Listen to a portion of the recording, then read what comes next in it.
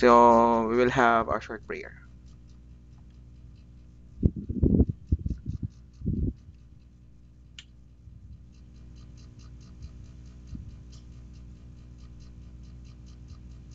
Kana, sir.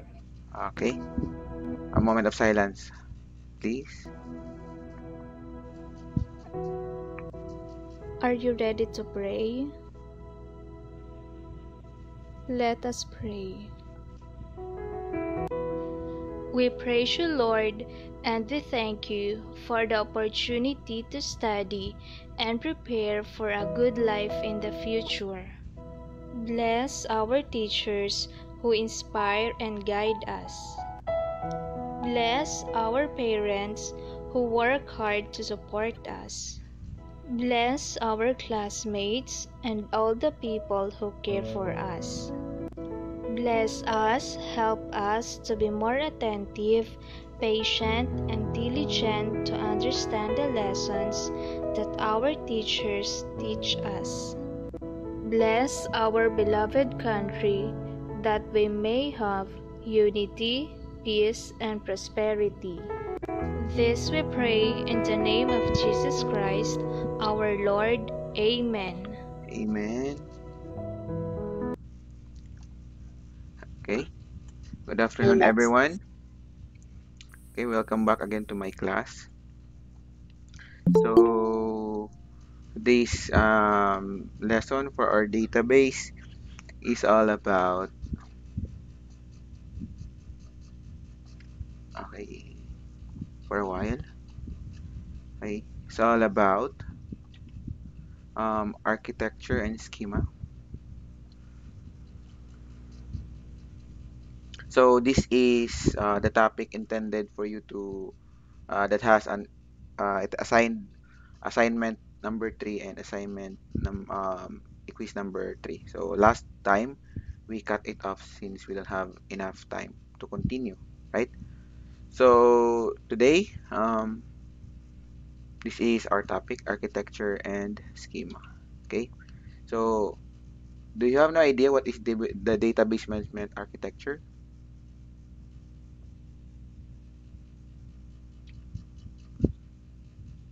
Okay, so the DBMS design depends upon its architecture. The basic client server architecture is used to deal with a large number of PCs, a web browser or web servers, database servers, and other components that are connected with networks.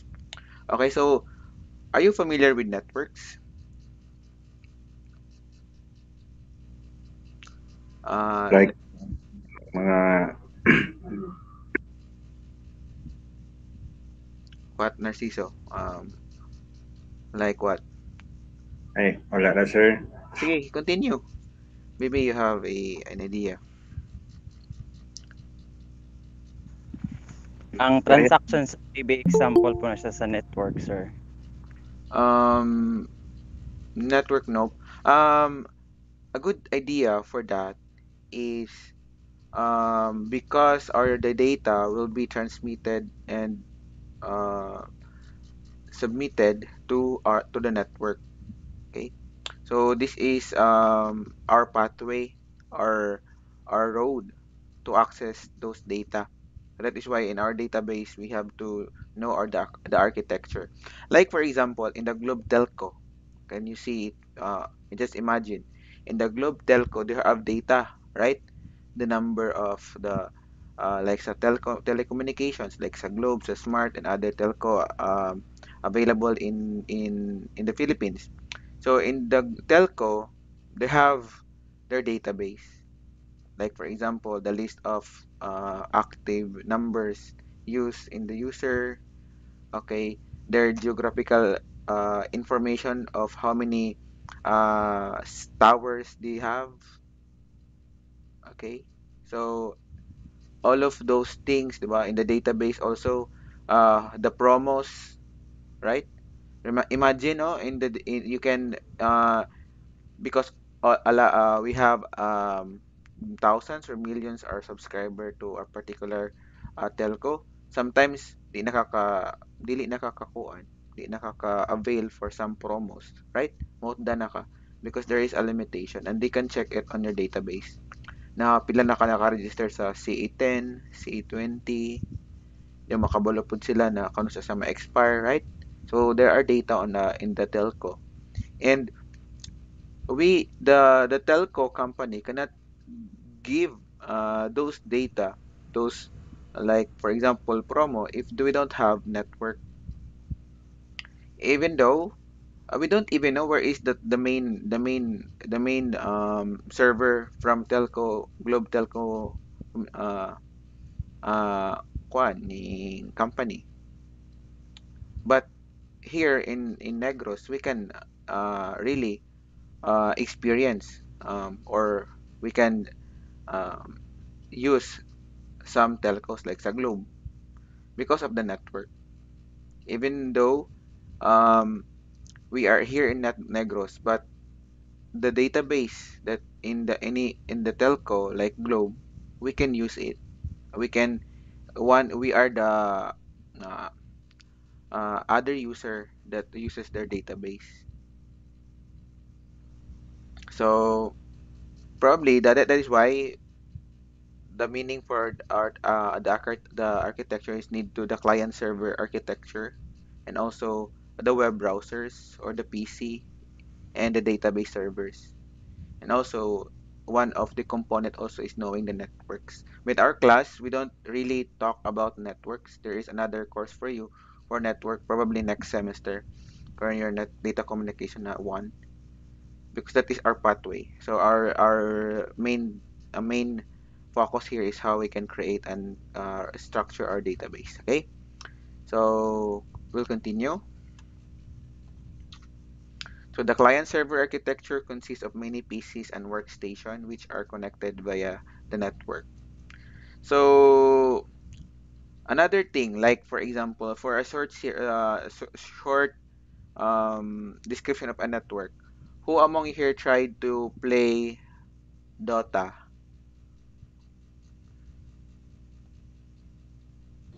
Sir, on Narciso, right? So or kuan na lang, ML or any other games like ML, Crossfire. uh, Crossfire, sir. Crossfire, 'di ba? You have your friends playing those games. Yes, sir. yes, sir. Yeah, but you are playing with the same room virtually. Yes, sir. No, Uh, okay, that is because of our network. Okay, so you're being networked together in that particular room. Without the network, you cannot play the game together. Okay, that is one good example of network. Like for example, if there is a Wi-Fi that you are connected in your home or any in other places that you are connected, all of your computers or phones are connected, you can locally be connected without using the internet. So those computers or laptops or mobile phones that are connected to a Wi-Fi, you can transmit data. If there is one of those machine is a server that has a database, all of you that is connected to the Wi-Fi can access the database. So meaning the database can be really shared through network. So network is the pathway, the road to access those data from the database. Okay, that's really one a good important for network. Okay, and right now because of the internet is our network. So that is why the database for the Facebook, every one of us has a Facebook, right? And Facebook has a server that has a data. So we can log in our account through our username and password. And without the internet connection that we have, we cannot access it, right? We cannot access to the server or the application. So we did not go directly to the database from the Facebook, but niagi ta og application like atong Facebook app, right? Or sa Google Chrome na nilag in ta. We use another application to access our data. So that is a one good a good why we have a network. Okay, so DBMS architecture depends upon how users are connected to the database to get their request done. Okay, so that's all of us are need to be connected in order for us to access some data in our database. Okay, so these are the DBMS architecture. First one is the one-tier architecture, two-tier architecture, and three-tier architecture. So these are the three types of architecture in the database that we are going to study. Okay, so first is, okay, database architecture can be seen as a single tier, okay, multi-tier, but logically, database architecture is two types like two-tier architecture and three-tier architecture. So ato lang i-discuss karon. Okay. Now we are now on the first tier architecture, and we sometimes we call it single tier architecture. In this architecture, the database is directly available to the user. It means that the user can directly sit on the database management system and uses it. Any changes done here will directly be done on the database itself. It doesn't provide a handy tool for end user. Okay? Then the one-tier architecture is used for development of the local applications where programmers can directly communicate with the database for the quick response. Remember last meeting? Who are the Kisa man tong naka-attend last meeting? 'Di ba I presented to you what is a database? I opened it to you. Yes, sir. Yes. So my machine right now has a database management system or a tool. So when I do programming, when I do creating system, um, I have can access directly to the database. And my scenario is actually we call it single tier architecture or the first tier architecture. Commonly, those programmers can directly communicate with the database are considered as in the first tier or the first tier architecture or the one tier architecture or the single tier architecture. We as the developer, the programmer uses the single tier architecture. The database installed in our computer and we can access it directly. And we are doing structuring and also querying of the data on our database. So that is the use of the single tier architecture. So kita as a database administrator or the programmers. So any question about the first tier architecture None, sir, none. about the others? Yes, sir. Uh, None, sir. okay. So now we will now move into the two-tier architecture. Okay. So this is now the two-tier architecture. So as you can see on the diagram, there is a database, there is a client 1, client 2, and client 3. Okay. So we have now different computers can access it. And the way they access it, probably they are using network, right? Because if you cannot access without a network, you should have a connection before you have a you have to to access some data from our database. So basically, there is a network there, and then they will accessing the database from the network. So the two-tier architecture is same as the basic client server. Okay, in the two. Okay, you can see what is what. Can you have an idea what is client server? There is a client and there is a server. Okay, database is the server, and the three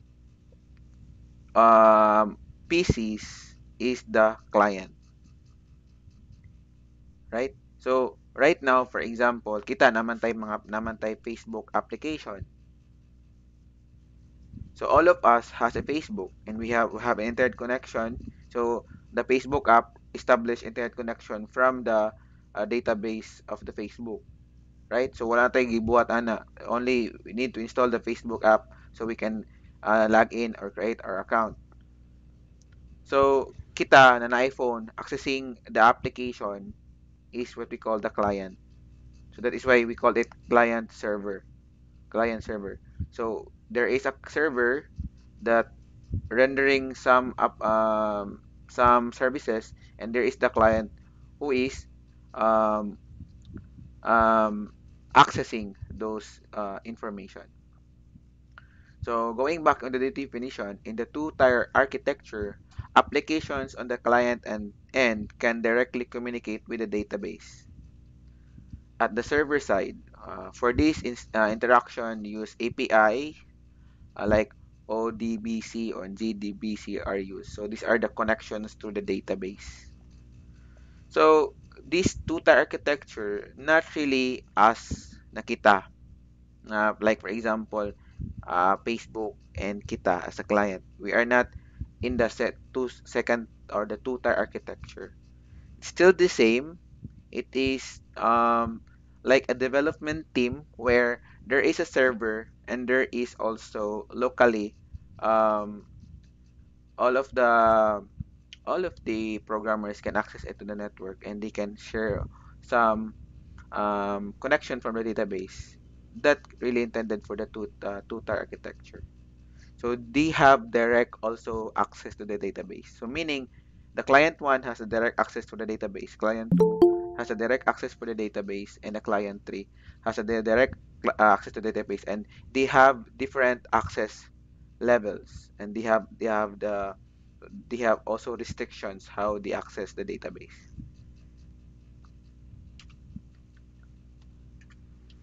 Okay, the user interfaces and application programs are run on the client side. It's the same thing. Okay, so like katong ato ang mga applications, that is what we call user interfaces or an application. Kanang ato ang Facebook app, di ba? Like for example, sa atong Google Classroom. Google Classroom is the interface and application. You have data dito, di ba?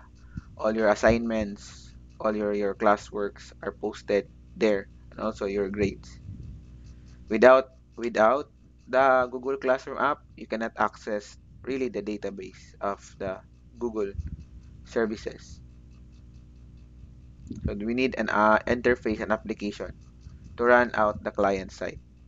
So this one. So typically, we cannot directly access the database. Question for the second tier or the two-tier architecture? None, sir. Answer. Okay, then the server side is responsible to provide the functionalities like query processing and transaction management. Okay, so na siya. For example, sa client side, do you have the user interface? Okay, so like for example, I'll just open my another, yeah, probably this one. Okay, I'll just minimize here for a while. Okay, I have here my Facebook, right? Can you see my screen?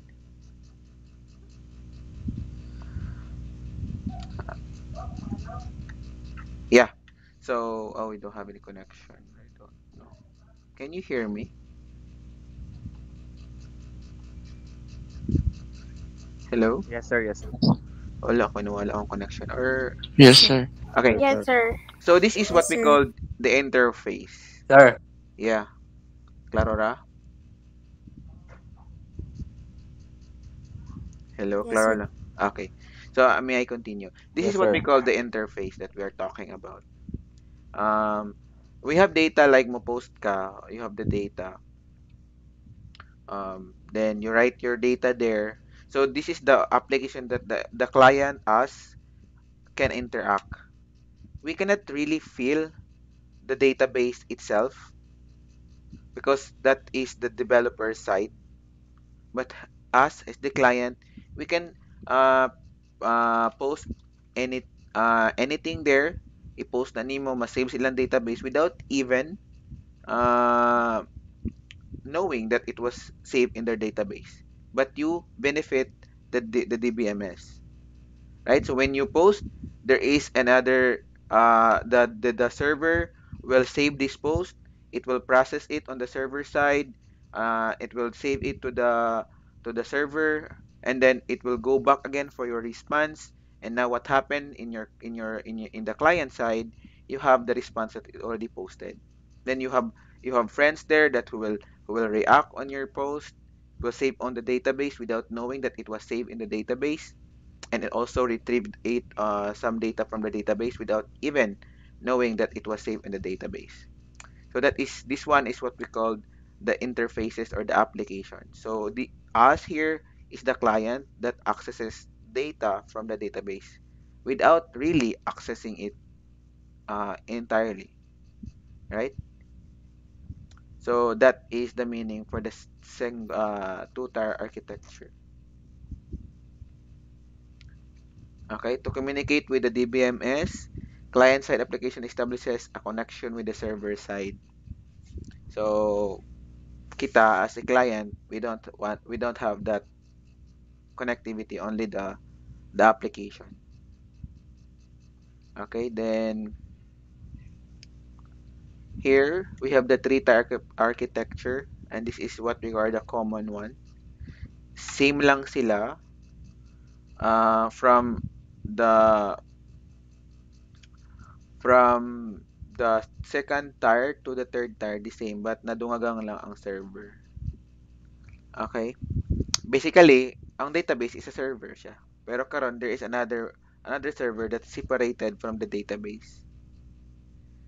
So, Facebook is doing like this one. Kato ko ang explain ninyo is just a direct selling of what is the client and the server side, right? So, right now, it is now separated from the server ang database. So, from client to server and the database. So, a three-tier architecture contains another layer between the client and the server, and this architecture client can directly communicate with the server. The application on the client end interacts with an application server, which further communicates with the database systems. Okay, end user has no idea about the existence of the database that I am explaining you ganiya beyond the application server. The database also has no idea about any other user beyond the application. Okay, the three-tier architecture is used case for large web application. So like Facebook, right? So the same thing lang, nadungagan lang sa server. So why it is one good advantage for this one is, for example, if you are adding physical storage, so makakita nimo na mag-add ka dili ra ma-affect ang server.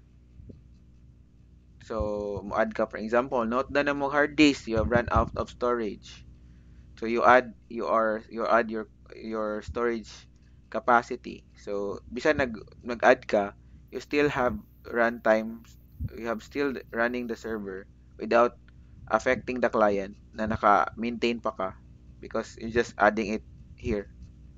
So compare atong two-way or two-tier architecture, kung mag kuan ang database maintain, all of the clients will be affected. So question for the second tier and the third tier. It's more likely the same, but only ni-add lang sa server.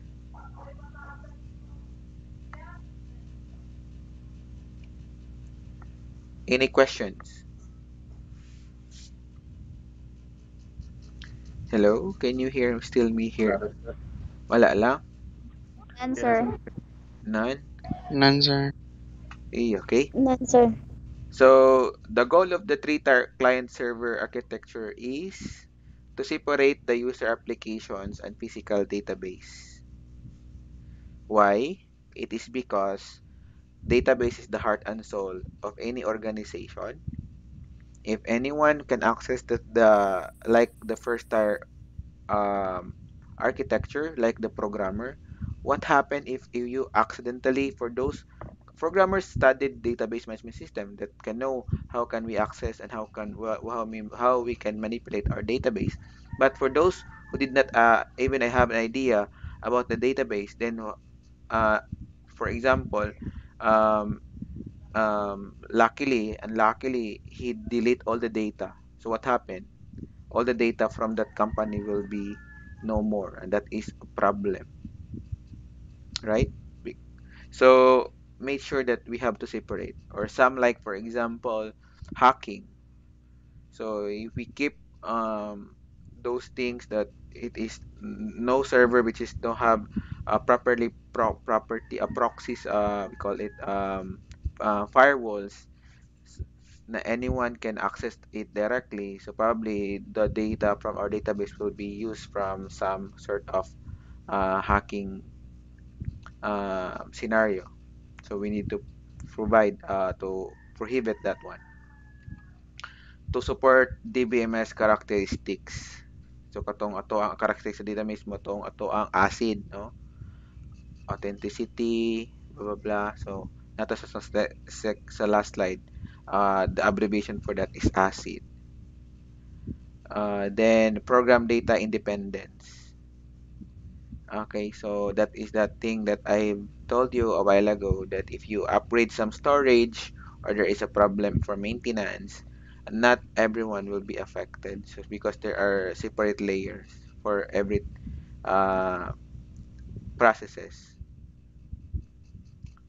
and support multiple views of data. Yeah, because there are different kinds of users.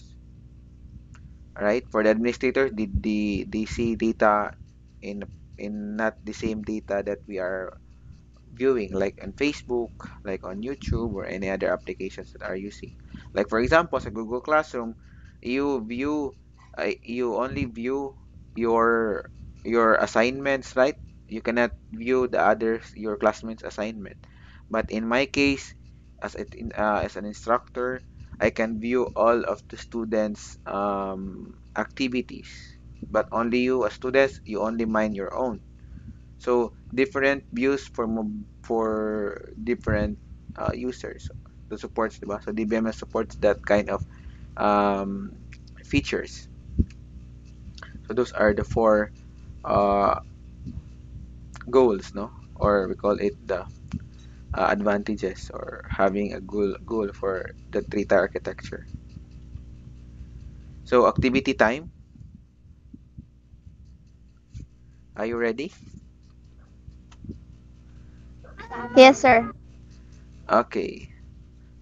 So give an example that uses one-tier architecture. Give example of applications that using one tier architecture. Para madali na lang ni, just screenshot, then I will just think of it, then ako ra magamarok assignment dito sa ato ang Google Classroom. So think an application or scenario Sir. that really first tier architecture is really used. Okay? That is one, activity number one. Okay. Two, give two scenarios that uses two-tier architecture.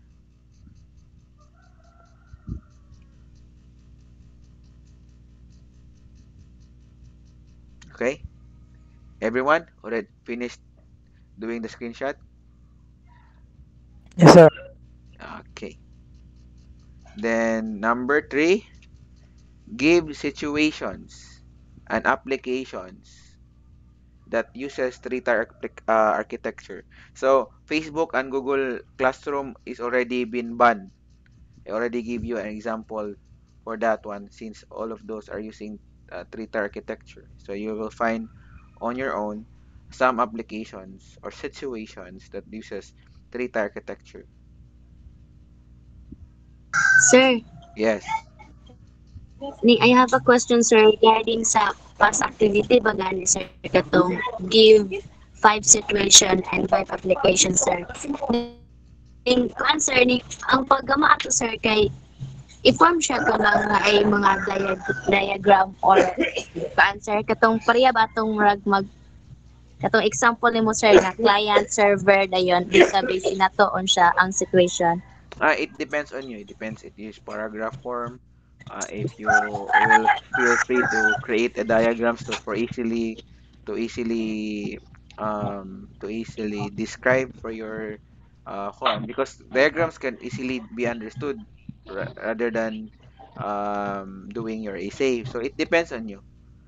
Depende lang gid ninyo how can you answer it Pwede rin yung paragraph, sir. Then, ten man with tanan ang kuan, sir, sa ang situation og ang application mo gamon or isolat, yeah I mean. sa Tag previous lesson. 5-5 sa No. Sa asa man ta, we are ang sa inyong pangutana karon na topic or atong sa previous assignment number 2? yung Katong previous, sa sir. previous assignment, sir. Yes, for us previous assignment mo to. Okay lang. So, depende inyo Okay, sir. inyo Thank ra you, ba sir. na inyo diagram, inyo ba ng i-paragraph form? It depends on you. As long as I can see the situations and everything that I am asking for you. Okay, sir. Thank you, sir. Okay, so can we now move on? Okay, for the summary. So, uh Yes, sir. we only have three numbers for our activity, right? So, summary, an architecture of DBMS helps in design, development, implementation, and maintenance of the database. The simplest database system architecture is first or the one tier where the client, server, and the database all resides to the same machine. So, mo yun yung timanan. Okay, architecture, first tier architecture or single tier architecture. The all of those things, client, the server, and the database all resides on the same machine. The two-tier architecture is a database architecture in DBMS where presentation layer runs on the client and the data is stored on the server. So just to imagine that there is a database and the other one is uh, for the presentation or using those data from the database. Then the three-tier client server architecture consists of the presentation layer, PC, tablet, mobile phone, or etc. And we have the application layer, which is the server. Katong ato ang mga applications like Facebook, YouTube, whatsoever application, Google Classroom. And the database server that uses those applications. So, na tayo tulo ka layer. That is three-tier client server architecture. So, that is the reference. So, any questions, clarifications for this topic?